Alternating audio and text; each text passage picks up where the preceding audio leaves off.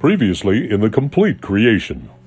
But, in spite of the overwhelming evidence, those who do not want to believe will not believe.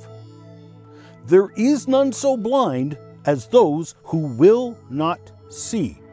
And when confronted with the overwhelming evidence, some die-hard adherents to the religion of evolutionism have actually suggested in print that rather than being human footprints, these are actually the footprints of aliens who came to visit Earth during the time of the dinosaurs. Or perhaps it is evidence of time travelers going back in time to see the dinosaurs. My response to both suggestions is that A, that is a suggestion that requires more blind faith than I'm willing to give. And B, did these alien creatures with obviously very sophisticated technology that enabled them to travel the cosmos to planet Earth, did they, forget to bring their space boots? If they were the footprints of time travelers, why are the majority of footprints made by barefoot humans? Where's the Nike logo or the logo of whatever shoe manufacturers from the future that this time traveler left?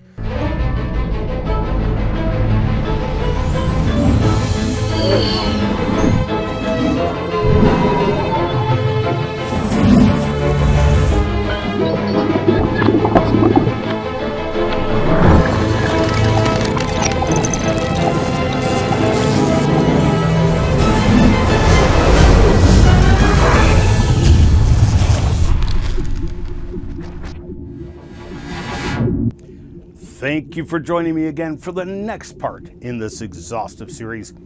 We spent the past 6 lectures studying the volumes of evidence that humans and dinosaurs did coexist.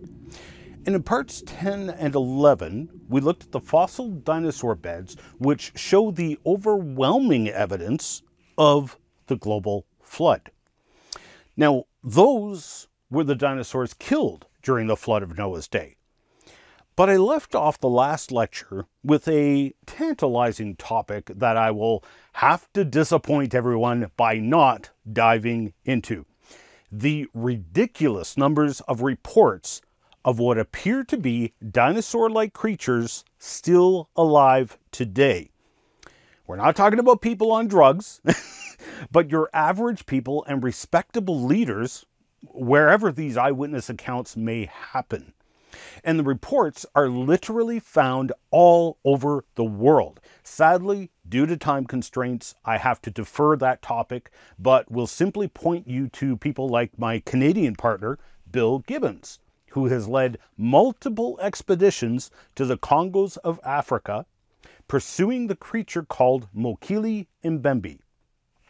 Or Herb Stine from the US, who has conducted a ridiculous amount of first-hand research into pterodactyl-like creatures found all over North America and Mexico, as well as Jonathan Whitcomb at livingpterosaur.com.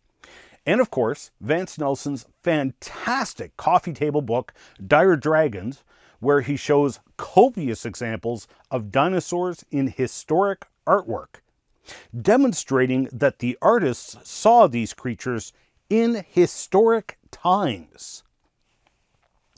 I only mention this fascinating topic in passing because it raises the question: did Noah bring dinosaurs on the ark? If there are some still alive today, then that means Noah did bring dinosaurs on the ark, and they have either become or are becoming extinct today.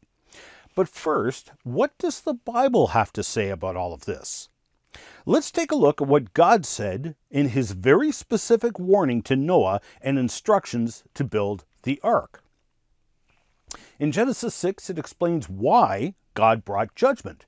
Basically, man had become exceedingly wicked.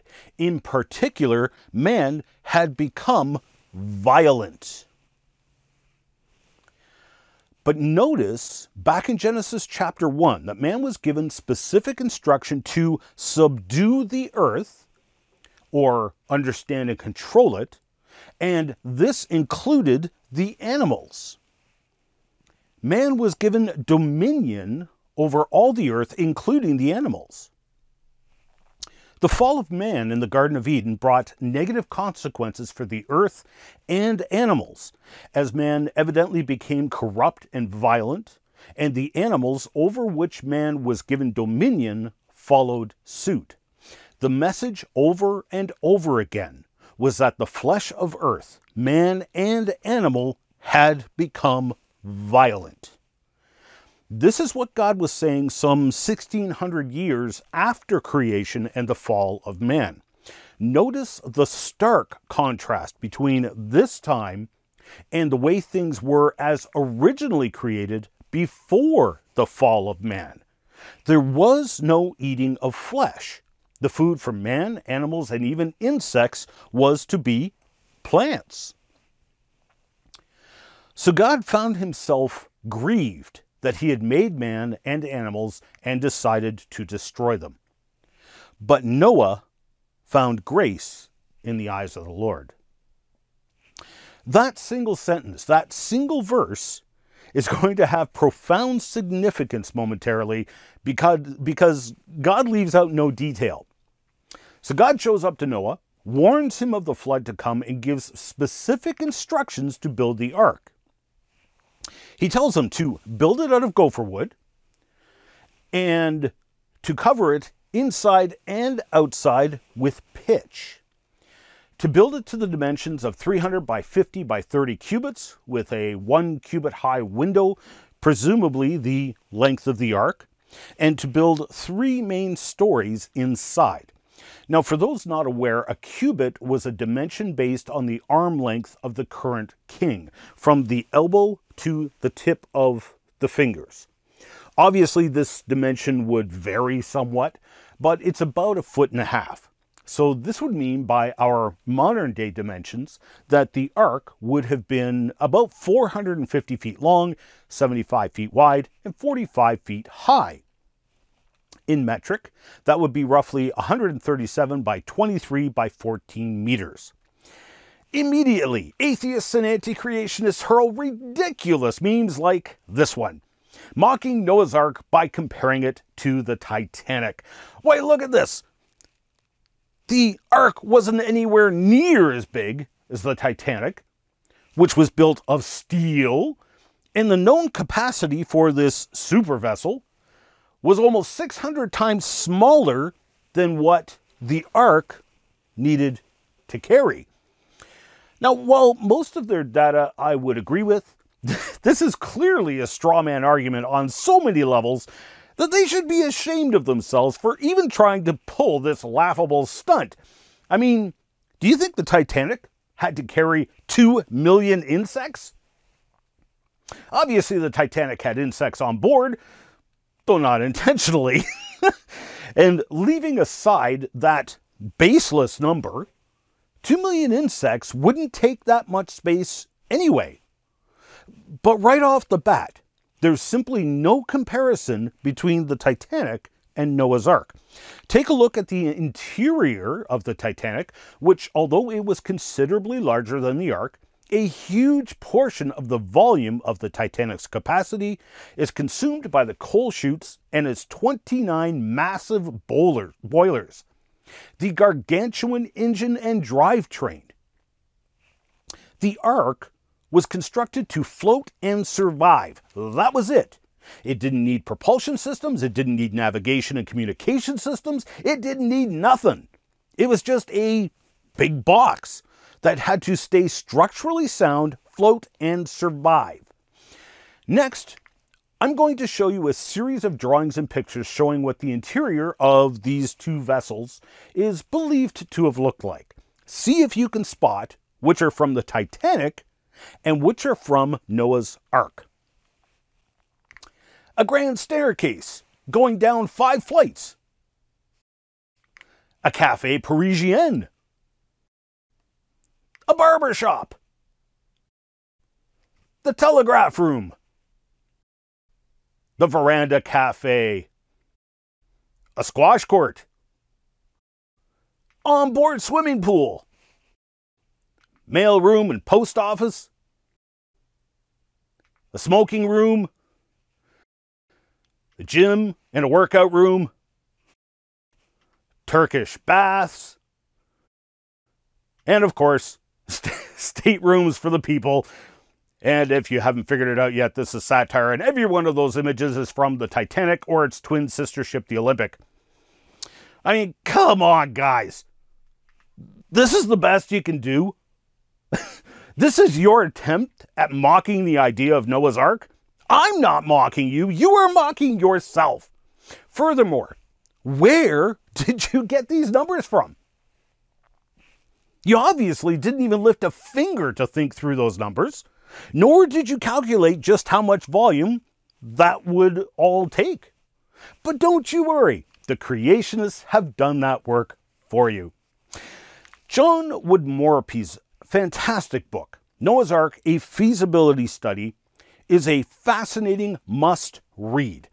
I love the way John thinks through these things to actually evaluate the challenge and whether or not the Noah and the Ark story, as written in the Bible, was even feasible. So, most of the numbers I'm about to share here come from Woodmorappe's study. First, we already know the dimensions of Noah's Ark. I have here a scale model of Noah's Ark with some railroad boxcars beside it to give you an idea of the sheer volume of the Ark. The Ark would have had the equivalent volume of 569 50-foot boxcars. God's instructions to Noah were quite clear about taking limited numbers of land animals, mammals, and birds, plus the 8 individuals of Noah's family. Amphibians, insects, and marine animals were not taken. Furthermore, using modern canines as an example, all dogs, coyotes, foxes, and other canines probably descended from one type of wolf-like canine. Thus, we can achieve the incredible diversity we see in the animal kingdom today from one pair of wolf-like dog. Now, before someone gets all excited and starts ranting about how that's hyper-evolution, well, okay, if you wish to cite dogs evolving into dogs and losing genetic diversity in later generations and call that hyper-evolution, then go for it. But dogs evolving into dogs does not exactly help your case for macroevolution. The bottom line is that for this incredible variety of canines, you only need one pair of wolf-like canines on the Ark. But let's take this a step farther. Here I have the skull of a hadrosaur dinosaur. Just the skull. Some of the sauropods were over 130 feet or 40 meters long, but they were, by definition, land animals that breathed air. Therefore, Noah was supposed to take at least 2 of each of them. Where are you going to put them? On the roof racks? Or perhaps there is a simpler and better solution. Here I have a hadrosaur dinosaur egg that I showed you previously. Compare the size of the hadrosaur when it was born to the size of the adult. Noah wouldn't bring adult animals on the Ark. He would bring juveniles. I mean, think about it. They don't eat as much. They don't drink as much. They don't take up a lot of space. They sleep lots. They don't go to the bathroom much. That's important. When they get off the Ark, they are young and have a full reproductive life ahead of them, as they need to repopulate the earth. Noah would have brought juvenile animals on the Ark. Based on the numbers from the Bible, Woodmorappe estimated that Noah probably had approximately 16,000 animals on the Ark. Now think about the average size of all animals: mice, birds, lizards, hogs, dogs, cows, horses, right up to elephants and other large animals. The average size is approximately that of a sheep. Now let us disregard the fact that Noah would have brought juvenile animals on the Ark and assume that the average size for all 16,000 animals is about the size of a sheep. So back in the days where livestock was routinely transported by rail, animals were transported in converted boxcars. An average double-decker stock car held about 240 sheep. We will designate the majority of the boxcar for food and water and limit the animal capacity at 30 sheep per car. So the capacity of Noah's Ark would be the equivalent of 17,070 animals with food and water for a year and room for another 1,000 animals to spare. Noah could have easily fit all the animals on the ark. Now, many skeptics claim, even with all of our advanced modern technologies today, we cannot build a ship 450 feet long out of wood. There is a pile of arrogance and ignorance in that argument, and firm roots in evolutionary thinking. The assumption is that we have superior technology and knowledge, and if we do not know how it can be done, then clearly the ancients could not have done it. The evolutionary assumptions are that man has increased in intelligence over time.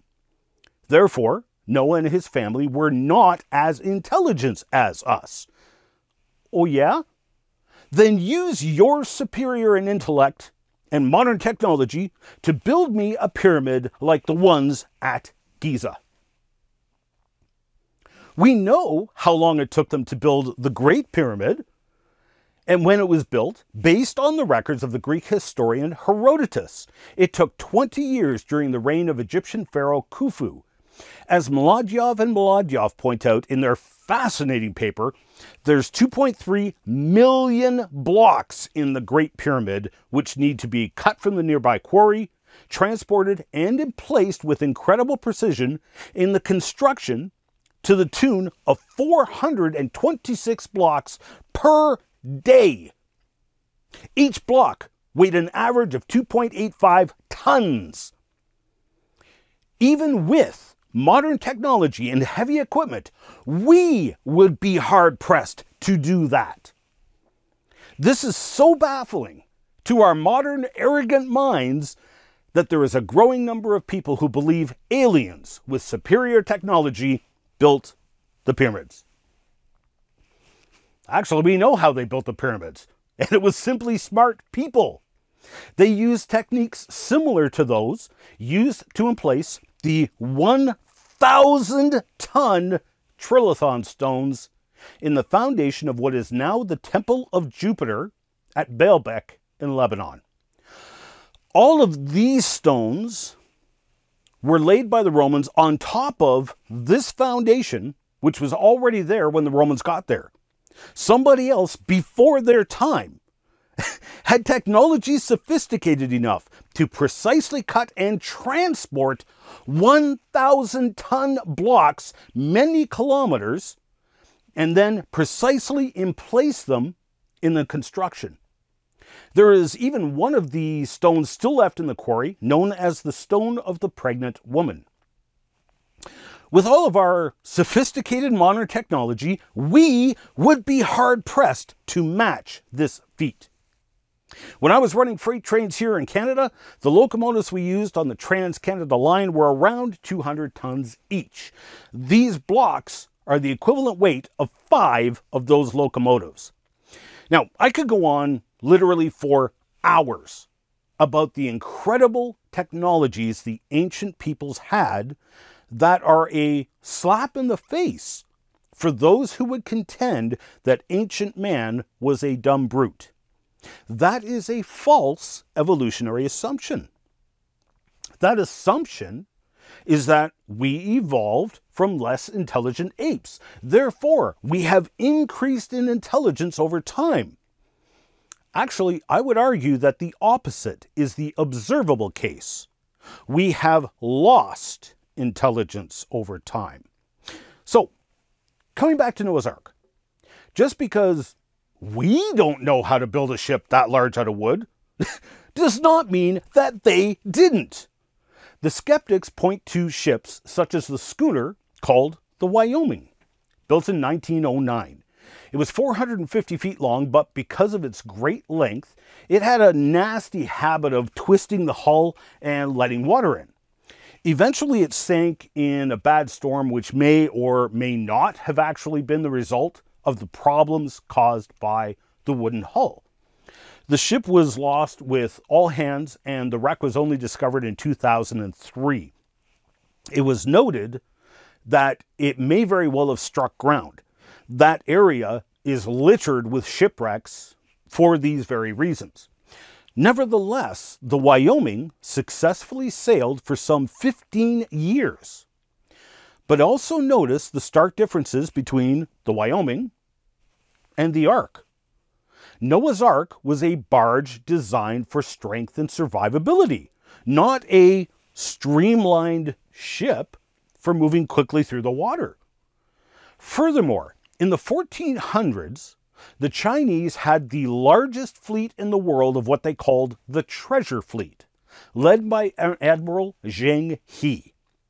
The largest ships, called the Baochuan, which literally means gem ship, were larger than 450 feet long.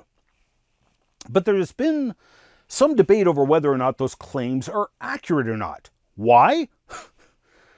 Because we don't know how to build a ship that big out of wood. Archaeological remnants of the dry docks are gargantuan in dimensions, large enough to build ships of that size.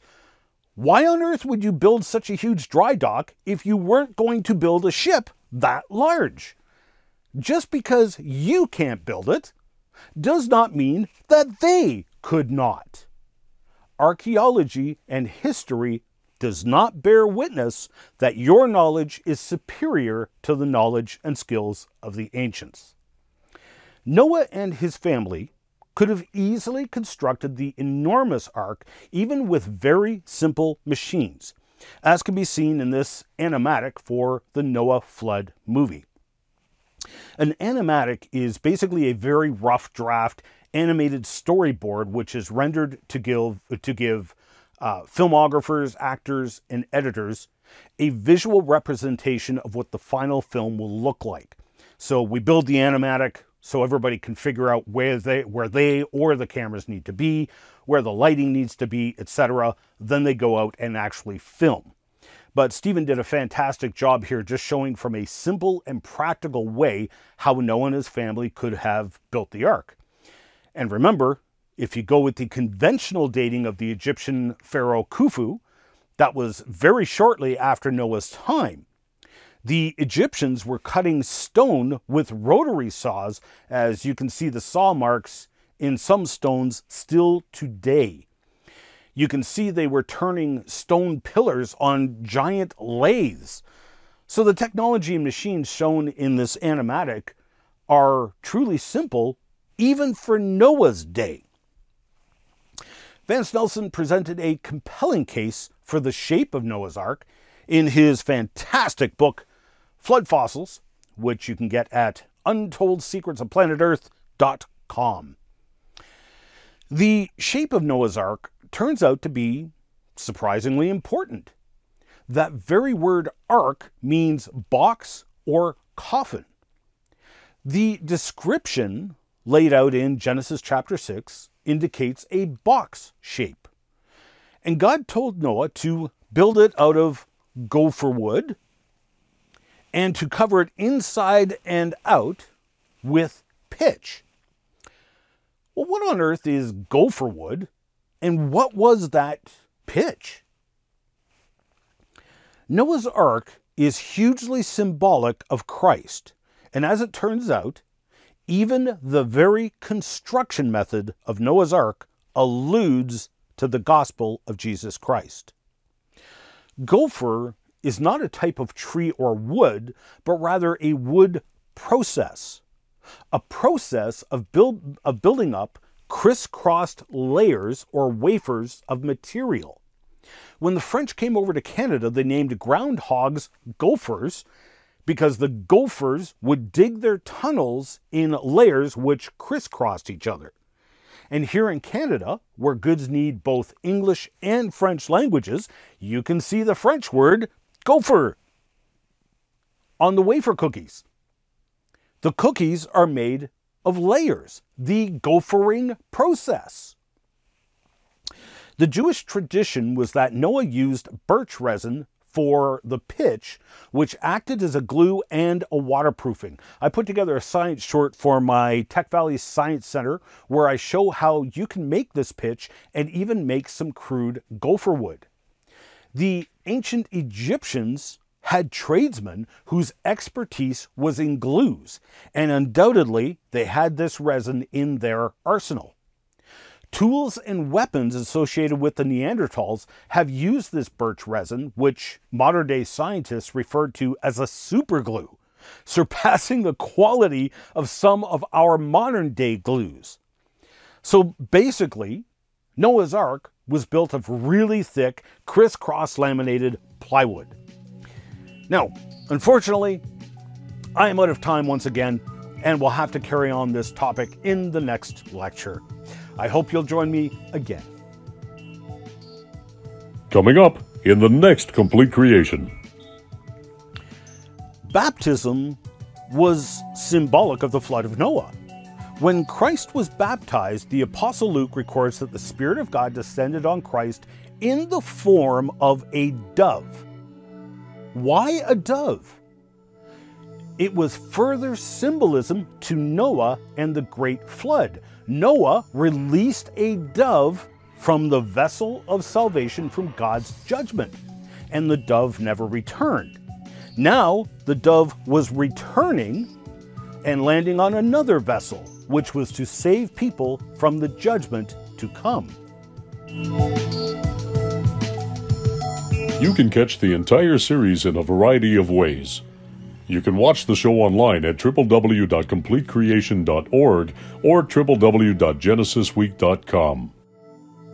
You can also purchase the Complete Creation series in full high definition on Blu-ray or video on demand at completecreation.org, or support the Miracle Channel with a monthly tax-deductible donation and access the entire Complete Creation series in high definition through Corco, Miracle Channel's video on demand service. We need your support to keep this program on the air, so please pray for us. And if you wish to financially support the program, Canadians can make a tax-deductible donation to Core Ottawa, Canada North, Post Office Box 72075, Ottawa, Ontario, Canada, K2K2P4. Or you can make a donation via PayPal online at ianjuby.org/donations. And thank you for your support.